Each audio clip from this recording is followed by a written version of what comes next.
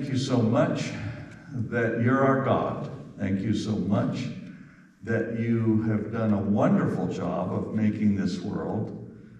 And Lord, what we see are kind of the scraps around us, but there's still beauty there, even though we have a world that has been damaged by lots of years of difficulty, peril, sometimes even destruction. And Lord, we pray that tonight we will gain insight into origins and into what you have in mind for all of us. Thank you that, Lord, you have made this world. And thank you that you've made a lot of beautiful things, and we enjoy them daily. We pray that your presence will be here and bless Pastor Stan Hudson as he shares with us. And we just pray you'll give him insight and understanding, and that each of us can better learn to know you. In Jesus' name, amen. I was wondering if we should introduce this man as Dr. Hudson or Pastor Hudson. But Stan, I have known you as a fellow pastor. And so I'm going to introduce you as that. Pastor Stan Hudson has had a lifelong love of studying the things that we find in science, in paleontology and archaeology and geology especially. He has brought with him a wealth of knowledge and experience in that area. And we have known each other for at least 25 years. And he actually started the Creation Research Institute, is that correct? Creation Study Center. Creation Study Center, yes. At our Union office. Mm-hmm. And he has even brought with him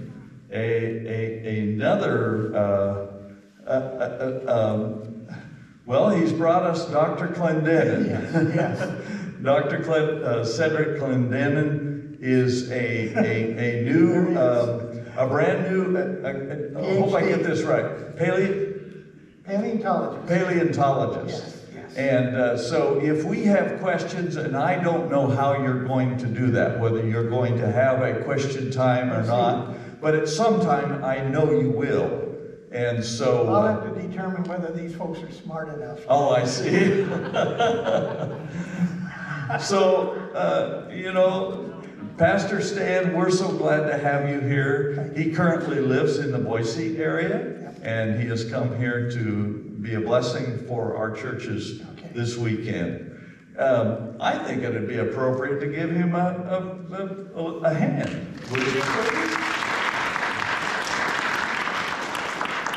People usually clap when I'm done, if you know what I mean. So anyway, okay, good evening, everyone. We're so glad that you came and you risked a little bit of the weather. We've kind of been dodging some storms and things. You can't see me? Yeah, but if I go over there, I can't see you. But anyway, let me try. Yes. I forgot something. Oh, what did you forget? A check?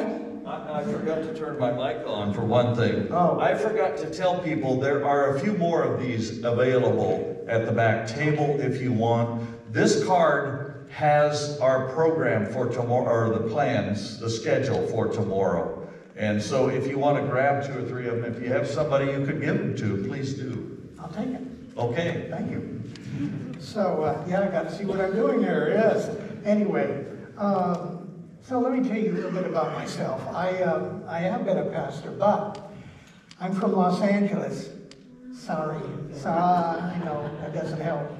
But yeah, good place to be from. I was wanting to be a scientist all my young life, and I wanted especially to be a geologist. I love rocks, still do. When people are walking through the mountains, they go, oh, look at that rock. This is me. Look at that rock. Ooh, look at that rock. I love rocks. And my love of rocks got me into geology. I went to UC Riverside back in the day. And I was a little surprised. I had kind of a weak, boy, how are we doing? Where should I stand? Back? Yeah, you think so, huh? Ring, ring, ring. Anyway, I went to UC Riverside. It has an excellent geology program. And while I was there, and I had kind of a weak Adventist Christian background, very weak. My family didn't go to church and so on. But I kind of thought God was probably there. But nevertheless, I wasn't a Christian, not even close.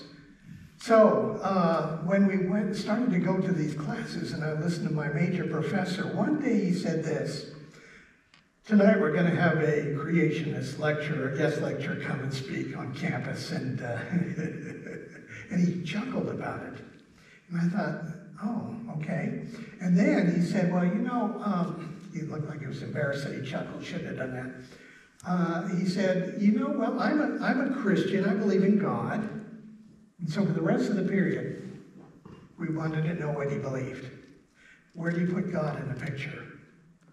Because as I've listened to him discuss what he thought about God and where he fit, I finally had to ask my question. I said, so, Doctor, are you saying then that nature was sufficient to make everything we have and organize it into what we see, and then this being across the universe came and looked at our planet and said, they're going to need a God. I think I'll go offer my services. Because the way he put it, God had nothing to do with it, and yet there was a God. And I thought, now, how does that make sense? That was very illogical to me. And I remember thinking, boy, if I'm going to have any sort of opening for God, I'm going to have to be fighting this system. And if I'm going to do a PhD, which you really need to do in geology, back in those days you worked for oil companies, that was the only option. And I thought, where am I going to get a PhD? And somebody told me you don't have to be a born-again Darwinist, believing in evolution, to get a PhD if you go to the University of Montana. And remember, I'm in LA. I said, who lives in Montana? Man, that's just the sticks. Who would want to live there? Incidentally, I've given this talk in Missoula and Bozeman. Anyway, so long story short, I dropped out of the program. I'm not sure what I wanted to do. And it was during that period of time that God came into my life in a wonderful way, gracious way, forgave, gave me direction, and said, Stan, I don't want you to be a geologist, I want you to be a pastor, and pulled me into that. But I never lost my love for science. And so over about the last 25 years or so, I've actually been doing creation programs on the side and gotten friends with geoscience and Loma Linda and the scientists that are in the denomination. I've done 3 television programs, and I have a radio program called Sink the Beagle. Amen. Oh, okay, you've heard of it. Yes. Welcome to another episode of Sink the Beagle, where this week we take a look at, okay, so you heard me. Anyway, so I've been doing that for 25 years, just celebrate 25 years. Point is this, about 8 years ago, the North Pacific Union Conference's president asked me to do full-time ministry in creation. And I said, oh boy, just been in my church for 9 years, so maybe they wanted to change. And I thought about it, I said, let me think and pray about it. Yeah, I'll do it. So I've been doing this ever since. And during the COVID time, do you remember the wonderful days of COVID? Yeah. My bosses, my administration said, Stan, you're not going to go to a church. Can't go to a church. Can't go to schools. In fact, we don't even want you to come into the office. I said, okay, so stay home and look at your computer for months and months. So, long story short, what came of that, and God led, is we produced a creation seminar that anybody can do. We have scripts, we have all of this. In fact, I told Pastor David, you could have done this, David. But anyway, he asked me to come, and I can't turn him down. So, anyway, okay. So here we go, and this is one of the segments called number 4, actually, in the series, and this is the origin of the oceans, and this is about the flood. And so, right now, oh, is it on? Okay, we're having problems. Technical problems. Is it doing that? Okay, so I can do that, won't do the other. Let's see. Oh, come on.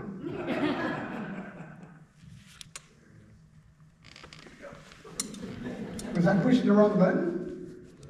Could be. Anyway, all right. Here we go. Let's talk about origin of the oceans. We're going to talk about the flood.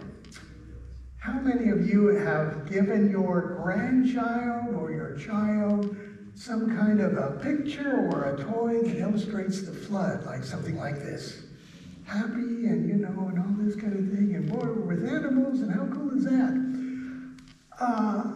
The flood was the worst event this universe has ever seen, and there's not even a close second unless it's Calvary. This was a devastating event. Notice what triggered it. The earth also was corrupt before God, and the earth was filled with violence. So God looked upon the earth, indeed it was corrupt, for all flesh. Please notice that, all flesh had corrupted their way on the earth. And God said to Noah, the end of all flesh has come before me, for the earth is filled with violence. The thing is that those are inclusive terms that mean the animals as well. The animals were a problem like the people were, and the world was torn in violence.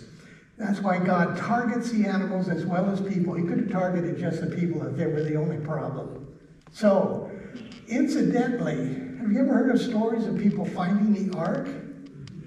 Raise your hand, and I'm going to just take a chance I can see you. Okay, there you go. Okay, there are a few hands up. We have heard, almost all conservative churches, not just Adventists, but other conservative churches through the years have heard about stories, supposedly anecdotal stories of finding the ark. Now, Mount Ararat, and it says literally in Hebrew, the ark came down in the mountains, plural, of Ararat in that region. But there's a lot of places where we can imagine an ark coming down. Well, if you would really like to see the ark, go to Kentucky. How many of you has anybody here been to this yet? Okay, there's a couple of hands. I really think that for Christians, I know Kentucky's not on your vacation list, but boy, if you can go, this is really something. This is opening day of the Ark Experience in Kentucky. Full-scale model of the Ark. Largest wooden structure in the world, built at $100 million to build this thing. But it is really something. The bottom deck has animals, not real animals, but animals in cages. And the second level has people, living quarters, and storage.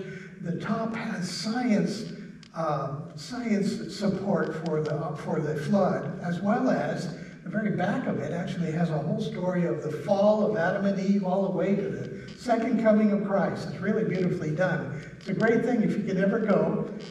It's not cheap, but go if you can. So, if I was a Bible skeptic, if I didn't believe in the Bible, if I kind of thought that all that ark stuff is made up, I would be aware that the Babylonians had a flood story at least 400 or 500 years before Moses would have written it down in Genesis. The 21st century BC, the Babylonians called it the Gilgamesh epic. And there was a Noah-like figure called Utnapishtim. And the gods were angry with man and tried to destroy the world with water. But Utnapishtim was clever and somehow survived the water and there repopulated the earth and so on. That's actually older. But you know what? The Babylonians weren't the only one with the story.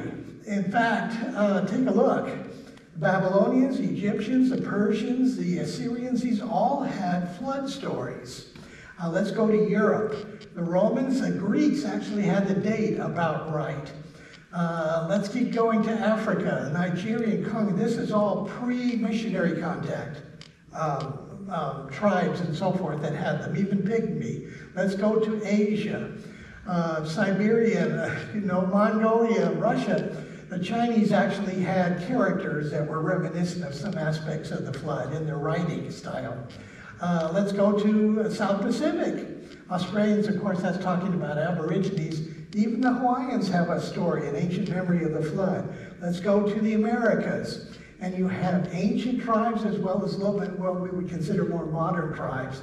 Ancients like Toltec and Inca, as well as, are you kidding, even Eskimos have a flood story. One time I was at the Smithsonian Institute Museum of Native American History. Did you you know there was such a place. And you go there, and it's kind of, the inside of it is kind of like a teepee. It goes up and up and up and up to the top. I went up there, I was looking at some of the displays, and a woman came with a tour group that she was leading. Now, she was a Native American, and she was talking about some of the things, and she stopped, and she said to her group, you know, my people, talking about her tribe, believe that there was a flood. You people do too, right? And then she said, maybe there's something to it. And I thought, in the Smithsonian Institution, man, it's pretty cool that she could say that. Yeah, with all these tribes, maybe there's something to it. And you know what? There's no memories of ancient hurricanes. There's no stories of earthquakes, forest fires, any other natural disasters. Consistently flood, the gods were angry with man, tried to destroy him. But there's only one thing different about the Hebrew story, and that is God created a way of safety if people wanted to survive the coming judgment. That's the difference in the Hebrew story compared to all the others. Okay, so let's go. Do we have enough water on the earth to actually do a flood like that? The earth was without form and void, dark was on the face of the deep, and the Spirit of God was hovering over the face of the waters. First description of things going on in creation. If you were to take all the mountains of the planet, smooth them down, fill up all the valleys, and make the earth as round as a marble, you would have 5,000 feet of water circling the globe. There's plenty of water. There's no problem with there potentially being a flood. Now, for years, science, Western science, Europe and so on, believed that all the things they could see in the mountains and valleys all around them showed the last events involving the flood, were all shaped by the last things of the flood. And they thought that on that day, all the fountains of the great deep were opened up. Incidentally, that word can actually describe volcanoes as well, because the word fountain there doesn't necessarily mean water. It means stuff that shoots up, like this. That was a standard understanding of Earth's history for centuries. Everybody accepted the Bible story, and that seemed to explain what they saw. Then things happened in the universities. It always starts in the universities. In Western Europe, like this is Cambridge and Oxford, the rise of secular humanism, which is a fancy way of saying atheism, rose in the universities. The Christianity that was in those universities declined. And Europe now can be considered post-Christian in its culture. You follow? I'll just leave it to you to decide whether America is going down that or not. But anyway, the decline of Christianity in Europe, and that changed everybody's ideas in science and so on. It used to be science was started by people who wanted to study about God by looking at the things he made. That was the origin of science. But the people like this came along. James Hudson, he proposed uniformitarianism, which sounds like a church. First church of uniformitarianism. You know, sounds like it. Well, what uniformitarianism is simply this, that everything that's been going on during our lifetimes and so forth, the rain and the wind and so forth, erosion, has all been going on roughly at that same pace for as far back as we can remember. And so, not a flood, not a big event. So let me give you an example. Grand Canyon. We got the Colorado River cutting a path down below. And if you were to measure the amount of mud that comes out of the Grand Canyon in the Colorado, say, take it for a year, how much comes out in a year, take a look at the canyon, how much is missing, and that's how old it is, end of story. And they don't look at it any further than that. That's pretty well it. Uniformitarian rates. That's become the standard understanding until somebody like this came along. Now, this is J. Harlan Bratz, the UW geologist, Seattle. And this fellow took a look at Dry Falls in Washington. Anybody here ever been to Dry Falls? Okay, good, a few of you. All right, Dry Falls, he went there and he looked at it and he said, you know, this kind of looks, even though there's water down here, nothing's coming over the edge, and it sure looks like Niagara Falls with the water turned off. So it kind of looks like something happened in the past that's not going on now, which is a forbidden way to explain things. So anyway, he started talking to his fellow geologists, and he says, I think there was some kind of mass of water that came over the edge of this sometime in the past. And they said, we do floods. But anyway, he said, well, I think something happened. He said, okay, where did the water come from? Good point. So he went upstream from there. That's where Dry Falls is. He went upstream to the Clark Fork River, and he actually felt that he found evidence that this is Missoula area, and there was a lake in ancient times during the Ice Age. We believe in the Ice Age. I'll talk about that later. But the Ice Age formed a dam across the Clark Fork River and backed up water like this. So much water that was the size of like Lake Erie. A lot of water. And then, one day, broke through the ice dam and emptied out. Emptied out in a matter of 1 to 2 days. And came right on down through Spokane and right up the Columbia River Gorge. And widened the gorge considerably. Some of the water came into the Willamette Valley, carried some rocks there. But all of this came rapidly in a matter of 1 to 2 days and severely changed the topography, including coming over the edge here. Now, we used to live in Spokane Valley. We lived on the side of a hill. Whenever we tried to plant a plant in the ground, we kept digging up these round river rocks. There was no river around there, no creek, nothing like it. Where'd they come from? They came from this event. So this has now been called the Missoula Flood. And he tried to make his fellow geologists believe that something happened. 40 years of proof he gathered, 40 years. Took pictures of giant ripple marks that water left and so on. Finally, he got some of them to actually go here and take a look at it, and they contacted Harlan with this comment. Okay, Harlan, we're all catastrophists now. You convinced us. And you know what he said? And he found out, fortunately, he was still alive. He was an old man when they accepted it. You know what he said after that? Now we need to look at the Grand Canyon. Because he feels it was made quickly. Well, how many of you were around in 1980 on that Sunday morning? And some of you may remember because you're not very far away from it from here. When I'm looking out my office window, I can see, and incidentally, right now it's gorgeous. Just a big white thing, just like Mount Hood. Oh, just beautiful. But it wasn't so pretty back in May 18, 1980. Mount St. Helens Blue lost 1,100 feet in a matter of a couple of seconds. Well, take a look. I like volcanoes for a lot of reasons. Sorry, I'm weird, but I like volcanoes. I like to study them. Think of volcanoes as, well, first of all, what's a volcano? It's some gas or liquid, a rock trying to get up out, pushes the ground up, makes a mountain. That's a volcano. So when it comes out, think of 2 types of volcanoes. One with a top on it that has cracks in it, and it's easy to break through. And so that's the Hawaii volcanoes. So lava comes up in Hawaii, comes through one of the vents, cracks, flows down into the ocean and makes more Hawaii. That's a very good thing. Then there are other volcanoes who have tops on them. They're like corks, no cracks, and they just build, they just hold the pressure. And so Mount St. Helens was like that. And if you think about it, toward the end of Mount St. Helens, before it erupted, the north face was bulging out like this, because there was gas trying to get out.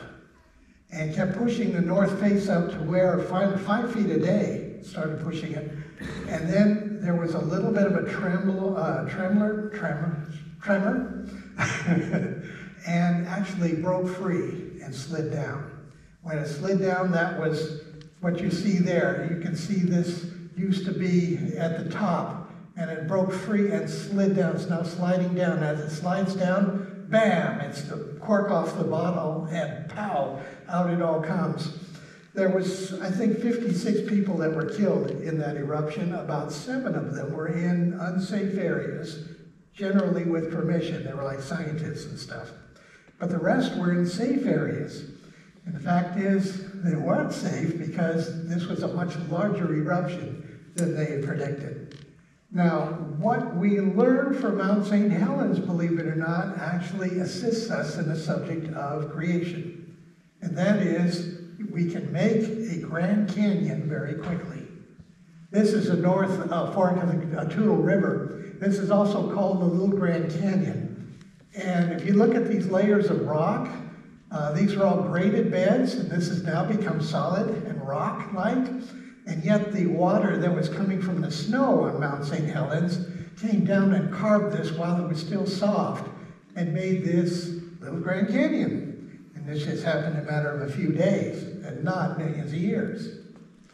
So take a look at the Grand Canyon and look at the layers of rock that's there. Take a look at these layers. Explain to me how you can make a layer like that, or layers like this. Some of these are the size of counties. These are big deposits. How are they so flat, one on top of the other? Because remember, supposedly this represents a time when this was the top of the ground. But where are the little valleys? Where are the little indentations? This is flatter than Kansas right here. How in the world did that happen? And then there's another on top, another on top. How did all of those flat layers get there? And that's sedimentary rock. There's no explanation for this except water deposit. Only way it can get there like that. So let's talk a little bit about that. Where's this? Monument Valley, right on the Arizona-Utah border. And take a look. You can tell that that used to be the top of the ground. There's no question. So where did all of this stuff go?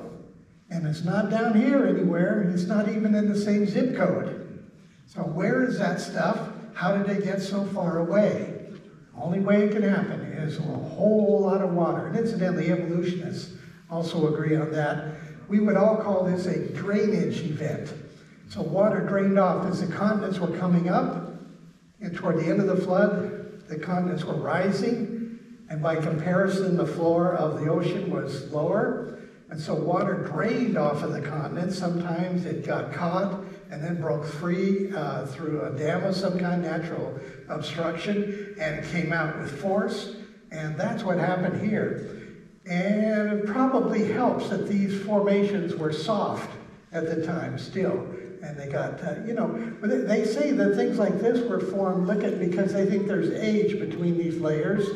And somehow forces, very powerful forces bent these rocks. Well, I think that these were all soft during the flood, and that's when there was the earthquakes and everything, and the earth movements that shaped these rocks. So when you do science, you always start with a question. You want to answer a question. If you start with a good question, you're going to probably do better science. When we look at the crust of the earth, we know water's been involved. What better explains what we're looking at? Something that was caused by much water over little time, or little water over much time, and it all has to do with whether you're willing to interpret, not just uniformly, but also with a catastrophe as a possible explanation. Okay, class, we are back in school. What are the three basic types of rock? Igneous, metamorphic, and sedimentary rock. Let's start with sedimentary rock. Think of sedimentary rock as exploded rock or completely destroyed rock re-cemented together. It's made up of tiny little pieces of something else and made into a solid mass. Sedimentary, made of sediments. Salt is a sedimentary rock or sedimentary mineral. Did you know that? When you're sprinkling rocks on your French fries? But that's water soluble. That's kind of good. It does melt in your mouth. So, incidentally, gotta tell you this one. I'm chasing a rabbit now. Sorry, Cindy. My wife, she says, I'll stick to the topic. Salt. Jesus says you are the salt of the earth. You know what salt is made of? Two things. Sodium and chloride. Okay, chlorine. So sodium and chlorine make sodium chloride. Sodium is explosive. If you were to take a piece of pure sodium, drop it in your mouth, let it go down your stomach, you'd be a goner. Chlorine is poisonous. You put it in your swimming pool to kill bugs. So take something powerful and explosive add it to something poisonous, put it together, and that's what you are. Salt of the earth. Is God a miracle? He can say, yeah, I'll still use you, you know. I just think it's funny. Okay, igneous rock is rock that used to be ignited. It was hot, and then it cooled into something solid. Lava is basalt.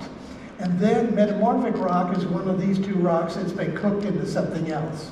Now, what's interesting is sedimentary rock is 75% of the rock we found in the world. And you have to use, you have to use water to make it. Take a look at the Grand Canyon. That's all sedimentary rock. You got to use water to make it. It's all around us. Incidentally, why do creationists that talk on these subjects always start with the flood, or often do? It's with the flood. Well, it's because the physical evidence for the flood is amazing. It's all over the world. You can't deny the physical evidence. It's hard to say God created the world in 7 days and I can prove it scientifically. God said, let there be light, and there was light. That's a faith statement. You can't prove it scientifically. You have to believe it. But, you know, the flood, that's another thing. And so if we talk about the flood and we convince people that the history of the Genesis account of the flood is pretty supportable by the facts that we see in nature, then maybe they'll say, well, and maybe the rest of Genesis is historical too. So that's kind of why we do what we do with the flood. What is the Bible for evolutionists? It's not Darwin. It is the geologic column, the layers of rock, because in it we have the inerrant history of the earth, right? The record is inerrant. Actually, I agree with that, but how you interpret it is everything. So, for instance, these are the periods of time that standard views hold. These are millions of years over here. This is life eras, early life, middle life, recent life. These are the layers that they've assigned to these things, and they think they're millions of years, right? So, what's really interesting is right there at the Precambrian-Cambrian break, which they would take to be about 570 million years ago, give or take.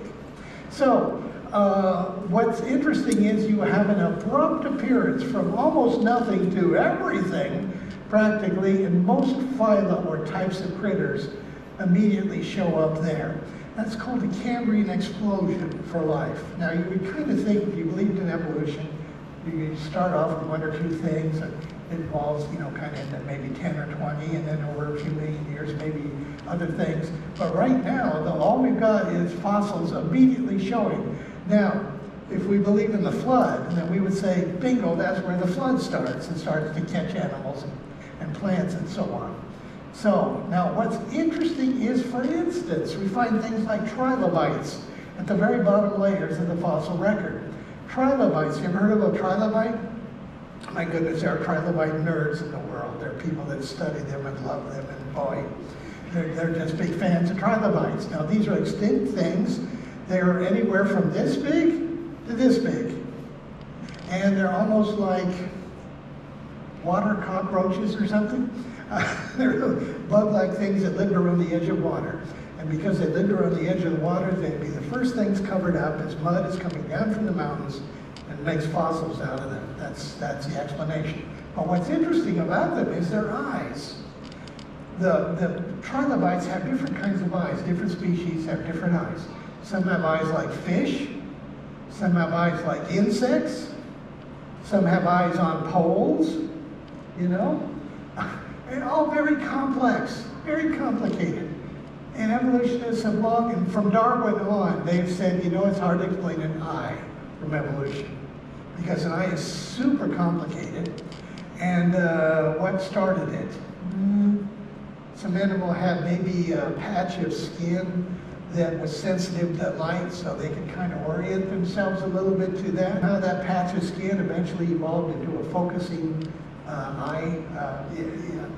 Anyway, so, and in many cases too, hard to explain. So, anyway, let's just go past this to this.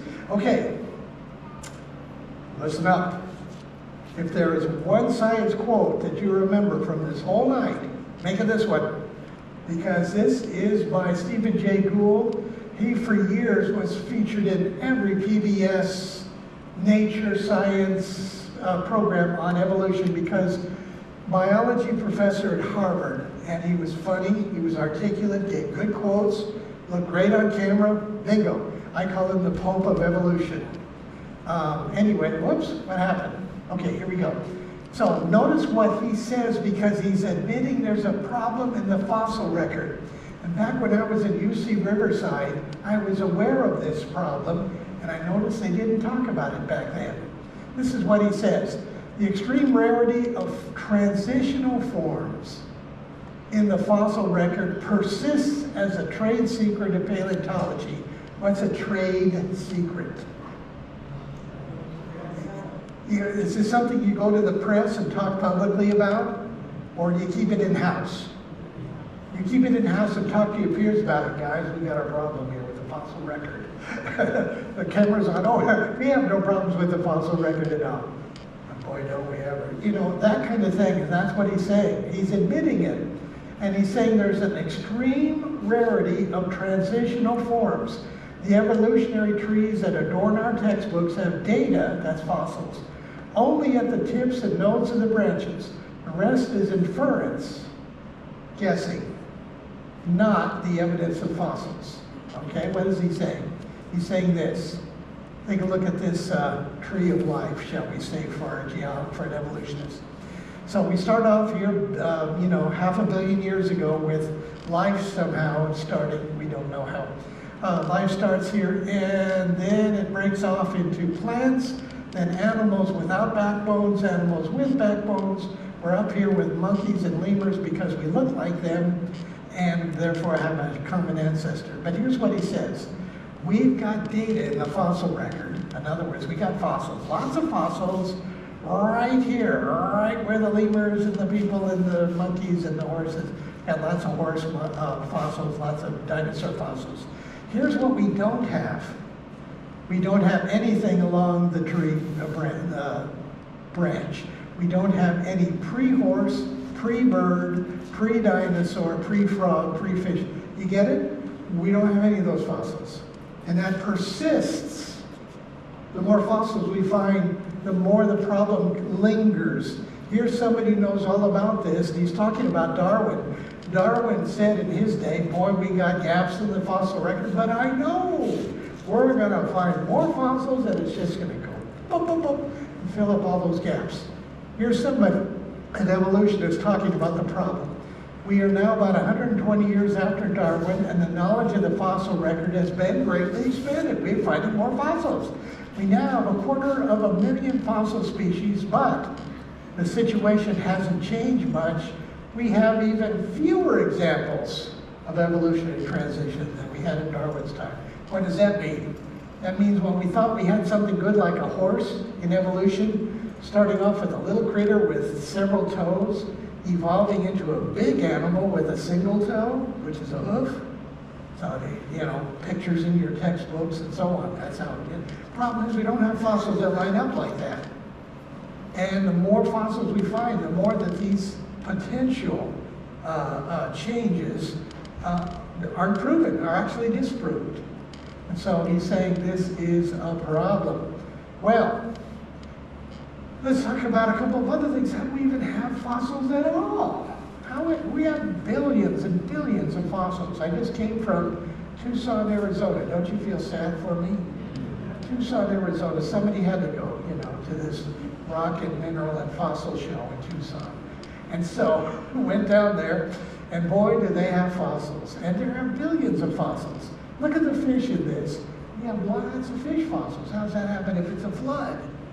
Well, if you've ever had a fish as a pet, you know you can't monkey with the temperature. And there were volcanic actions like crazy going on. So a lot of these fish died around volcanic waters. And take a look at this guy. I'm sorry, I know it's in the eye of the beholder, but that's a beautiful fossil. That's a beautiful fossil. Look at the detail. It's really incredible. How do you make something like that? Here is a guy who's an evolutionist who's talking about fish fossils, and he says the explanation of the origin of fossils by the theory of uniformitarianism, uniformity, And evolution contradicts the fundamental principle of these things, that nothing took place in the past that does not take place in the present. Today, what? Today, no fossils are formed. And he said, we all think that things continue on from the past same way they are now. But how can that be if we're not making any fossils today? So, how do you make a fossil? With water, lots of water, generally bury it deep, and have some layers of pressure on it, and you'll have a good chance of making a fossil. And those things are not happening today. So, Ice Age, okay, now, I'm going to show you a slide that took me all day to make. So when I'm done with this, I hope you show a little appreciation for the amount of work that I put into this. Okay, agreed? Okay, then I'll show it to you. The Ice Age. I've got a list of scientists commenting about the Ice Age, and I can boil it all down to one thought. Here's a good example. Although theories abound, no one really knows what causes ice ages. They don't know what causes it. They didn't know how it started. Had to start with some event. Well, what would that have been? Problem, you need cold summers and lots of precipitation. So, because you want summers to not get so warm that it will melt the snow. So, here we go. Are you ready? Here comes the work. These are volcanoes out around the edge of the continents. These volcanoes are in the water, and what happens?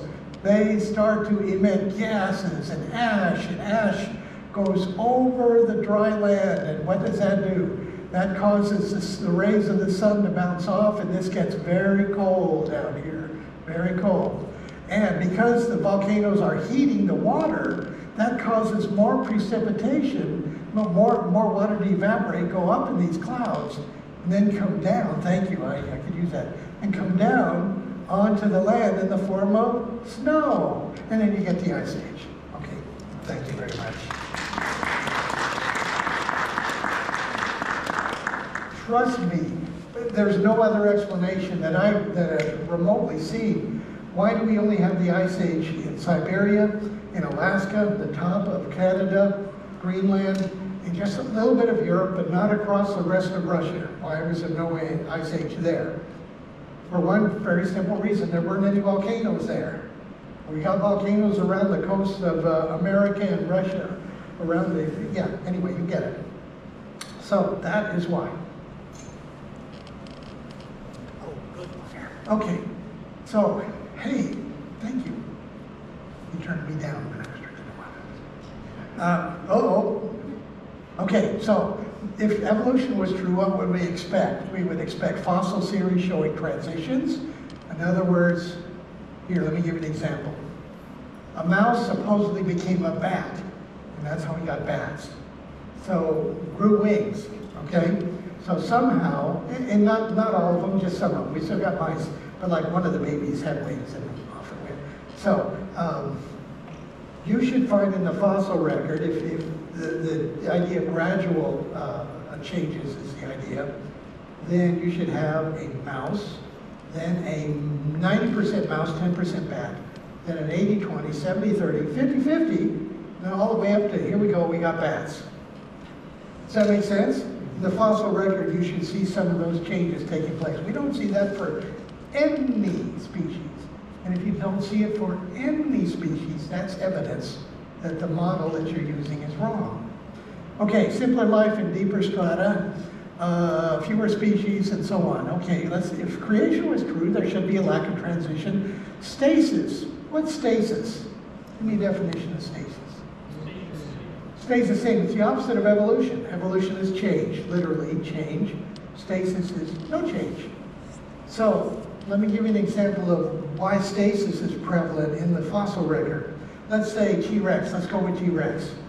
Let's say T-Rex in the current model is like 73 million years to 65 million years ago. So let's say it had about an 8 million year run using the modern ideas. Well, if you take a look, you dig up a 73 million year old one, you compare it to a 65 million year old one, and there is no difference. It's the same model. We don't have a newer looking T-Rex versus an older looking. Does this make sense? So that's it. When you find it, you find that animal and it's consistent, and then, yeah, we don't see them changing even a little bit. Well, I can't say never, but pretty much. Okay, let's keep going. So, but we got a problem too, creationists. And boy, if I don't say this in a mixed group, you're just going to think I'm a Bible-thumping know-nothing, and which I might be anyway. But I have to admit that we got a problem with fossil order. Why is it that dinosaurs are pretty much only in 2.5 layers? Why is that? Why are they not way above and way below? Okay, let's talk about it. And Dr. Clendenny can probably help on this subject, because this is close to what he got his PhD in. And that is footprints in the sandstone. This is a piece of Coconino sandstone, which is from the Grand Canyon area. Now, my mind's eye, when I was thinking of the flood, ever since I was a kid, I thought, when I heard about it, I thought, boy, it must have been like a washing machine, you know, just churning everything and mixing it all together. And then when the water subsided, it just kind of made a mixed up layer, kind of a homogeneous bunch. That's not how we have it at all. We have very organized layers. Why did that happen? Well, this may answer some of it. Dr. Leonard Brand of Loma Linda University actually did a study on the Coconino sandstone. What he was trying to figure out was the original model that evolutionists thought, a dry desert with no water involved, and some kind of lizard. Incidentally, this lizard-like animal had a footprint about 1 inch wide, claws, no webbing between the toes. And so it seemed like it was a desert type of lizard. They have found no bones of this animal, so they're just guessing. But he said, I'm not sure, Dr. Brand said, I'm not sure this was done in a dry environment. Let me see if I can copy it and get the same kind of mounding at the back of the foot. See if I can copy it, what it would take to copy it. So he had a laboratory, he had a tank with sand in it, took a salamander and said, you are my volunteer. You know, get walking. So off it did. It walked around on the sand. Dry sand would not leave a footprint like that. And he added some water. Still couldn't get it. He added a lot of water. Still couldn't get it. And finally he got so much water in there that the animal was literally splashing as it was walking. And that did it. Now, take a look at this sandstone. You see at least 3 animals all walking in the same direction. What are they doing? What do you think they're doing? Higher ground. They are going for higher ground. They are trying to walk away from the rising water. Now, what does that tell you? That means that there was time for animals to move. There were time for them to try to get to dry ground. Obviously, at high ground. Obviously, at some point, they wouldn't have any more high ground, and that's when they got covered. They would get covered with their friends, their relatives, you know, all the animals that lived in sort of that ecology zone, whatever was there, including the plants, likewise, is floating up and so forth. So the point is this gave animals time to get to places and basically be collected, shall we say, or fossilized in groups. And that actually is a partial answer, but I think it does help. I think it does help. Let's keep going. I'm going to pass this video. Let's talk about the ark for a minute. Everybody's curious about the ark. When I ask kids just how big the ark was, you know what they say? Big. Yeah. Okay. It was big. How big? What was the measurement that they used? Cubit. What's a cubit? Show me a cubit. Okay, right, from here to here. That's if we're talking about people that are this height. I'll leave it to you to think about that one. Was Moses writing down original numbers from Noah's day? Was he using current numbers from his day? Can't prove it one way or the other. It's kind of fun to think about. Well, let's go with more conservative numbers of 18 inches roughly, and that would make it 450 feet long, which is, what is that, a football field and a half long, 75 wide, 45 high, 3 decks, 1.5 million cubic foot capacity. If you were to use modern train cars to load it up, how many would it take? It would take, are you ready? 522. That's a pretty big capacity, wouldn't you say? Wouldn't you say? Yes. Yeah, there you go. Good. I think so. That's pretty big. And it says that pairs of all creatures that have the breath of life in them came to know and entered the ark. Now, okay, people ask me, you can't have all the species of the world in the ark. And they're right. You couldn't. There's tens of thousands of species today, maybe hundreds of thousands of air-breathing land animals. You couldn't get them all in the ark. So that's true. I went to a lecture series that was done by creationists, and there was a speaker there, a biologist from Southern Adventist University, and he was talking about this issue. And he presented, I think, a credible argument to believe that it was not species or even genus or it was actually up to the family level. In other words, for instance, now this is a commonly understood one, but for instance, 2 wolves gave us all the DNA necessary to make dingoes and coyotes and foxes and dogs. And all the dogs. Have you ever seen one of these Westminster dog show things? Where you see all the kinds of, that's a dog kind of thing, you know, all the different kinds of dogs. And yet, look at the variety that you can get. And they're still dogs. Okay, so you only need 2 dogs to make potentially all that variety, and the 2 dogs would be wolves. How about cats? Same thing, 2 cats. I'll have to tell you this story. One time I was down by Coos Bay in Oregon, and I was doing a series there in the schools. And so I had a little time in the afternoon. I was driving around the countryside, kind of just seeing how beautiful it is down there, driving toward the coast. And I came toward Bandon. And Bandon, well, I saw this sign by the road that said, petting zoo ahead. And I thought, well, what, you know, goats or something?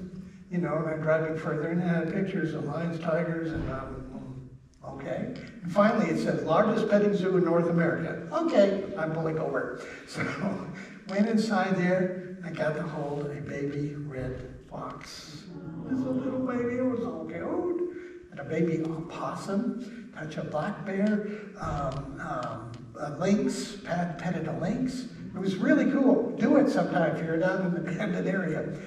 Okay, but here's the thing. They had a 1-year-old snow leopard. Snow leopard with a mile-long tail. Gorgeous animal, beautiful thing, but it was 1 year and 1 week old. And the handler said to us, sorry folks, by federal law, over 1 year I can't let you touch it. But anyway, demonstrate a few things with this huge cat. And for instance, it had a ball with a feather on it, and it was on a string, right? Stick string, and was playing with this cat, and it was bouncing off of the walls and chasing this ball around like, and I said, that's a kitty cat. I know what a kitty cat is. That's a kitty cat. I've had a kitty cat. So big cats, little cats, they're related. It's clear a cat's a cat. So you need 2 cats to produce all of the things that we see in cats. And so the point is, after the lecture, I came up to him and I asked him, you have a rough idea how many pairs we would be talking about to produce that? And he said 700-800 pairs, something like that. I said, oh, you can get that on the ark. That's interesting. I have a theory about this too. That's a good theory because you can't disprove it. Those are the best kind. Here's my theory. For instance, let's talk about the vitality, the strength of the DNA that they had, the genes they had were powerful. For instance, they lived how long, the men, women? How long did they live in those days? 800-900 years, right? So there's something they had that we don't have. They were superior in a lot of ways physically. If you take a look at the generations from Noah, he had a grandson named Cush. Cush in Hebrew means black. And for the rest of the Old Testament, you have Cushites talking about Africans. So there you have that part of the human race, whatever you want to call it, part of the families already you're seeing the variety of the races coming within just a couple of generations of Noah. He had the kind of variety in his kids that he could do. I don't think we've got that today. I mean, we're only living to be 90, not 900. So drop a zero, right? But anyway, so we're not the specimens we used to be, and I don't think the same thing, I think it's the same thing with the animals. I think that the animals that came off of the ark also had superior vitality and DNA and genes, and I think they can make a wide variety in their offsprings for several generations until they're like us today, degenerate. So anyway, that's my theory, and you can't disprove it. I'll bet you can't. So just for the fun of it, let's have a big number. Let's have 8,000 animal genera, families, kinds. The Hebrew word baramin is a very unclear. It says kind. And they got together in their kinds, and their kinds, we don't know if that's species or what it is. But anyway, let's say there were 16,000 animals, and they had food for them for a year. All of that were placed in the ark, and you know what? You'd still have over half of the ark empty. Now, when I ask kids the following question, they give a better answer generally, not always, but generally than adults. So I'll ask you the question. Why was there so much room in the ark?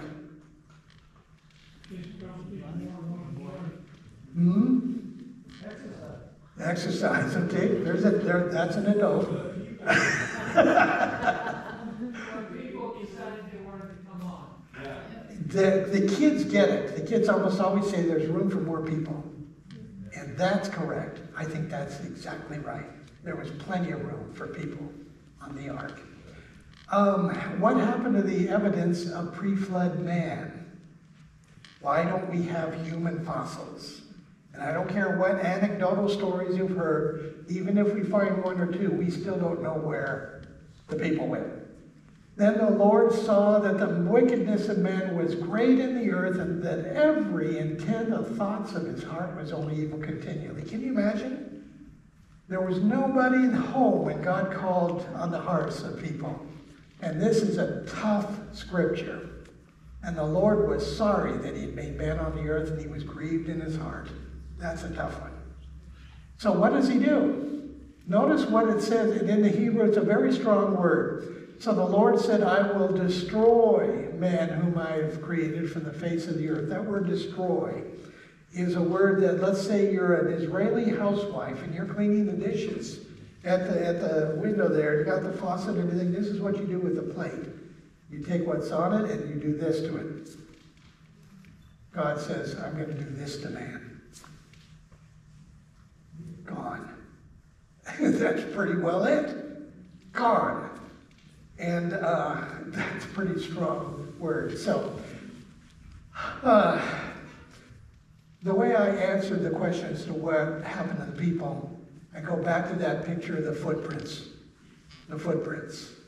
Because if there's time for the animals to try to get away, what are people doing?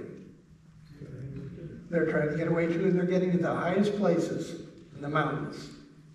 And they get to the very top of the mountains, and when the water gets up to them, what happens? They drown. Is there anything left to bury them deep in the ground and make a fossil out of them? If you are familiar with the book Patriarchs and Prophets, take a look and see the description where the writer says people got to the highest mountains. Some of them tied their children to animals thinking it would promote their chances for survival. And eventually they, of course, drowned to the top. Now, as the waters are coming down, and incidentally, you know what? How long the earth is active after they get covered up? After it hits the highest mountains, waters prevailed exceedingly on the earth, and all the high mountains and the whole heaven were covered, and the waters prevailed on earth for 150 days, so 5 months after the last mountaintop is covered. And whatever human remains there might be, there's not much left after 5 months pounding waves. When the water subsides, what's going to happen to them? If there's anything left, fish food, that's funny. Who knows? But anyway, whatever might be left is going to settle on the ground and it will not be preserved. So that's my partial answer to that big question. Incidentally, what's really funny, let me show you this quote. We're getting close to the end. Why are there so few people in the world? This is by population experts. We're evolutionists. They say if we humans came out of Africa 1 to 2 million years ago, that's a standard understanding, there should be many more people today. In other words, you're walking down the streets of Hood River and you should be doing, excuse me, pardon me, whoops, excuse me, because there'd be more people.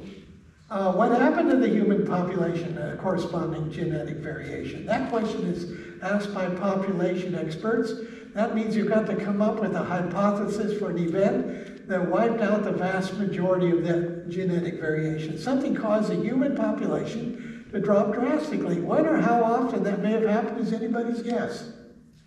Possible culprits include disease, environmental disaster, and conflict. What do they say? They're saying, boy, I don't know, but sometime in the history of our planet, we got down to like 8 people. What could have done that? You know, that's exactly what they're saying. And so, yeah, we have some ideas. Don't you want to be the kid in the class that read, oh, I got an answer. Incidentally, what is this? This is Mount Everest. You know what we got up here? At thy rebuke, the flood waters fled. At the voice of thy thunder, they hastened away. The mountains rose. You know what we got on Everett? We got granite here, metamorphic rock there. But you know what we got up here? Sedimentary rock with fossils. And that's almost 6 miles high. How did that happen? Well, since the mountains rose. Scoffers will come in the last days, walking according to their own lessons, saying, where is the promise of his coming? For since the fathers fell asleep, all things continue as they were from the beginning of things started, beginning of creation. This they willfully forget, creation and the flood. Yeah, I think we're kind of there today. Well, all right. I'm going to just skip that because that's going to be in the sermon tomorrow. And so is that. But I'll close on this text.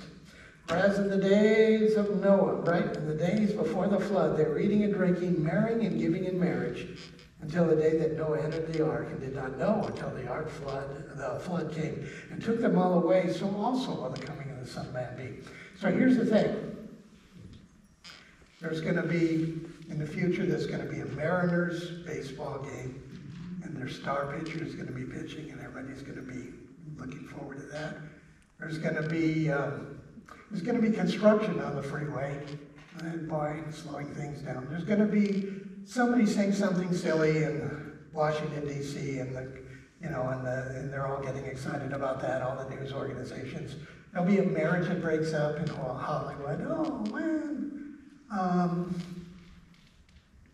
And then Jesus will come and catch the world completely by surprise, except for some. You ready? Why do I do this still, Pastor David, when I'm past retirement age? I do it because I care about people and I want people to be ready. Amen. The greatest evidence that Jesus is coming back, listen to me carefully, is the flood evidence on this planet. Because that showed God judged the world before. And because he's done it before, take him seriously when he says he's going to do it again. This time with fire. Let's pray. Heavenly Father, I pray that we will all be ready for the great day Jesus comes back. It is going to catch the vast majority of the world off guard. Everything will be going as normal. People marrying, giving in marriage, business things, the news will all be just the regular series we hear today. And yet there will be the most amazing thing happen when Jesus comes in the clouds. That same Lord that said, I can't take a violent world any longer, is going to step in again and stop this craziness that we see in this planet now and take us to a better place. Lord, I pray that all those that are here today, as well as the ones that they care about and love, will be ready for that day. That's my prayer. In Jesus' name, amen.